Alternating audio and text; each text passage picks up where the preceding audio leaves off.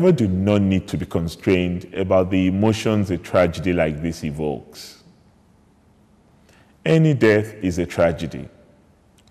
Any shooting arising from legitimate protests diminishes our fledgling democratic dispensation and calls to question our commitment to fundamental human rights. Having heard from all parties to the incident, it is pertinent that I now personally convey my deeply felt sorrow for the loss of 2 promising young lives and for those who suffered injuries. I have since directed the State Commissioner of Police to urgently commence an investigation into the circumstances that led to the unfortunate shooting incident, with a view to identifying possible culprits within and outside the force.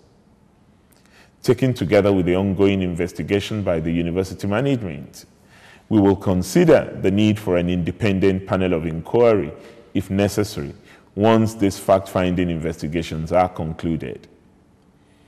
In the meantime, I have suggested to our police authorities to explore the use of non-lethal rubber bullets in managing public protests